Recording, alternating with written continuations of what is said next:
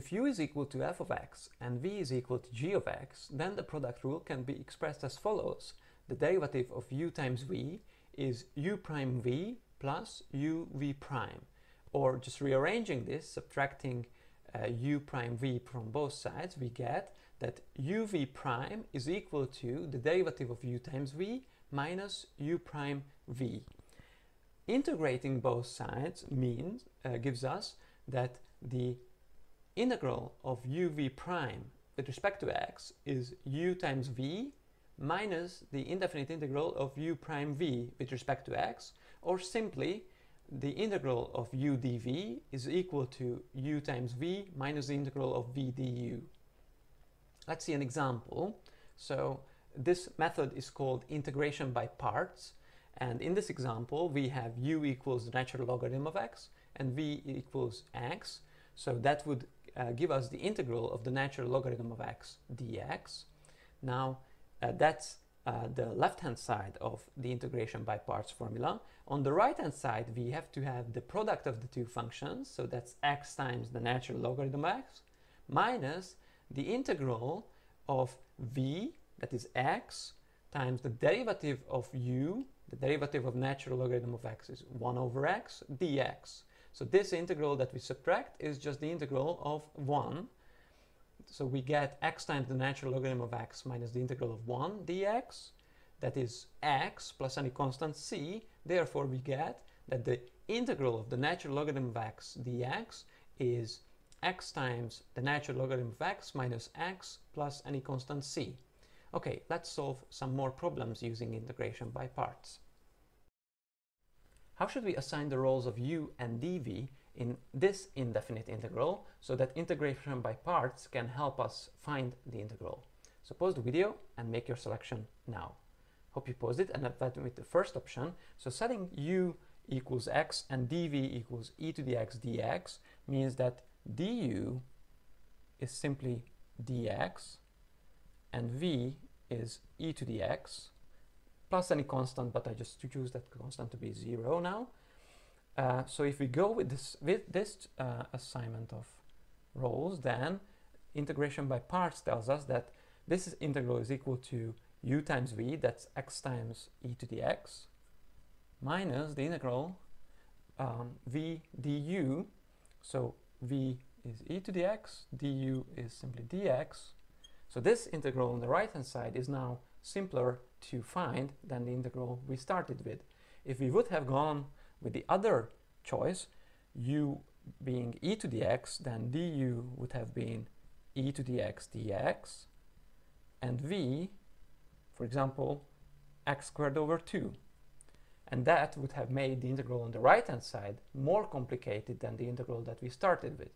So we just go with the first choice and continue evaluating this. This is x times e to the x minus the integral of e to the x is just e to the x, and any constant can be added to this. Let's look at the next question. What roles should we assign to u and dv in this indefinite integral? So pause the video and make your selection now. Hope you paused it and have selected u equals x and dv equals the cosine of x dx in this case again. Having u equals x means du is dx, whereas dv being the cosine of x dx means that v could be, for example, the sine of x. And then integration by parts gives us that the integral of x times the cosine of x dx is x times the sine of x minus the integral of v du, that is the sine of x dx. Now this second integral on the right hand side we can now easily evaluate and obtain x times the sine of x being the first term minus minus the cosine of x, so that's a plus a cosine of x plus any constant c. Okay, let's look at the next question. How should we assign the roles of u and dv in this indefinite integral to be able to apply integration by parts and actually find the integral? So pause the video and make your selection now. Hope you paused it and have realized that it doesn't really matter. Either way, we are going to end up with an integral that looks just as complicated as the one that we start with, but we will still be able to find our integral. So let me show you how. So let's just go with the first choice, u equals e to the x, then du is e to the x dx, whereas dv being sine x dx means that v could be minus the cosine of x, for example.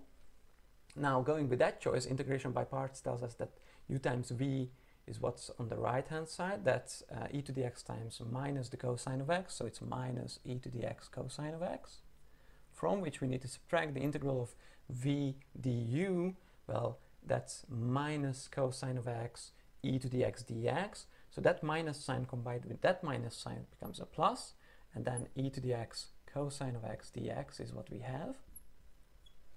Okay, now this is the integral I was referring to. On the right hand side we get an integral that looks just as complicated as the one we started with, but doing integration by parts once more, it will actually help us find the integral.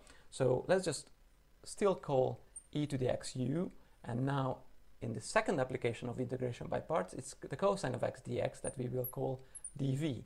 That means that du is still e to the x dx, but now v must be, for example, the sine of x. If we use this and apply integration by parts once more, then just carrying the terms that we had, it's minus e to the x the cosine of x, to which we add u times v, so that's e to the x sine x, minus the integral of v du, minus the integral of v du, so that's e to the x sine x dx. And now, if you look, you can notice that it's the same integral, same indefinite integral that we started from, appears here with a minus sign. So if I were to call this integral that we are after, say I, then what we notice is that it's the same integral, same indefinite integral, which we could call I, but remember, indefinite integrals represent a family of functions that could differ by a constant. So here we should make sure that this constant is accounted for. So we could add any constant here plus c, just to make sure that we don't forget about that. And then write down what we obtained. We obtained that I, the integral that we are after, is equal to, well, e to the x is a common factor here. Let me factor it out, and then we get sine of x minus the cosine of x. And then from this we subtract I, the integral that we are after, plus any constant c. Now we just need to add I to both sides to get 2i equals e to the x sine x minus the cosine of x plus c. Dividing both sides, we get the integral that we are after be a half times e to the x times the sine of x minus cosine of x. And that constant is also multiplied by a half, but that still means it's an arbitrary constant. So I hope you enjoyed this video, and I'll see you in the next one.